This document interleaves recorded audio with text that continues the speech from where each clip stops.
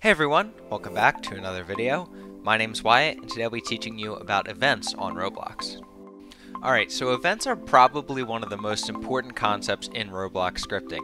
And all an event is a way for us scripters to run code when something happens. So I'll show you a few examples of events. So let's just create a part in Workspace and we will name this event part. And let's create a script under server script service and we'll name this events. Now the event that we're going to test right here is the touch event. So the touch event gets fired. That means that it gets called, the function that we have it hooked up to, that gets called whenever a player or another part touches a brick. So let me just show you. So under events we'll just say local event part equals game.workspace.event_part, so we have our reference to the part. And now we can say event part dot touched, and touched is the event name. So you see when we type dot, all these little autofill things come up. Anything with this little lightning bolt symbol right here, that's an event. So we could say change, child added, child removed, touch, touch ended. But for now we're just going to use the touch event.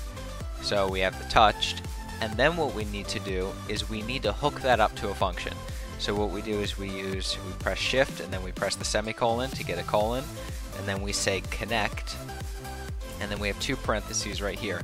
And then what this is going to do is it's going to connect the touch event whenever the touch event is fired. Whenever somebody touches the part, the code that's in here is going to run.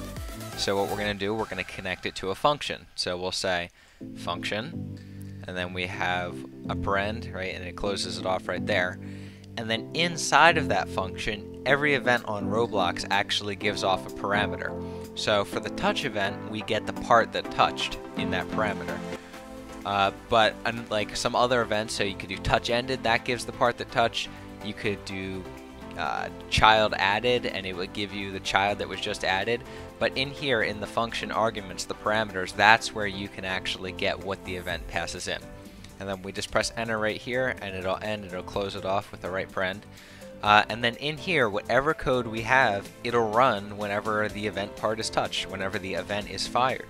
So let's just say print touched. And if we go into the game, you'll see all we have to do is walk right up to the part, and it'll say in the console touched, see, because we're touching the part. It's hooked up to the event. Now we could do something else in here. Maybe we could print, if we want to use this argument that we got, the part that touched, we can print part.touch.name. So if it's like the player's right foot, it'll print the right foot. If it's the base plate, it'll print base plate. Anything that hits it, it'll print the name because we can get that argument that comes through. So if we walk over, see, my right foot, my left leg, and all these different things are getting printed to the console because they come through in that parameter. Let me show you a different event now. We could do event part.child added. That's another event. And then what we're going to do, we're going to do the same exact thing as we did before, colon, and then we connect that to a function. We hook it up to a function. And then child added, what we get is the child. That's what it gives us. That's the parameter. And then we could just print child.name. So if we go into the game, I'll actually have to go into server mode for this because it is a server script. So we go in, it's not going to print anything.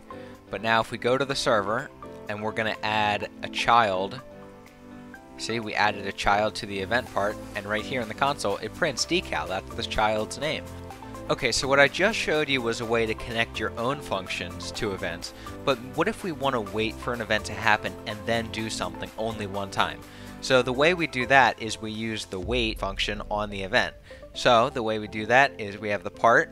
We could say event part dot touched, and instead of connecting it to a function this time, we can wait for it to happen. So wait for it to be touched, and then after it's touched, then we can run whatever code is under here. So we can print hello world. But this time it'll only do it the first time it's touched. It'll only do it one time. It won't do it every single time it's touched. So if we just try that, if we come in the game, you'll see we touch it and then it prints hello world. We can do the same exact thing as I showed you before with child added. All we have to do is say event part.child added. We do the colon and then wait once again, two parens, and then we can just say print child added. And if we go into the game, we can see all we have to do is if we switch ourselves to server view, and then we add, let's just add a part under this, or we can add a point light, say child added, because we waited for it to happen. So events are really cool and really useful because they allow us to run our own code when something happens in our game. Thank you so much for watching, guys. I hope you learned something new today about scripting on Roblox. As always, I'll have the paste link with all the code shown in this video in the description, and I'll see you guys later.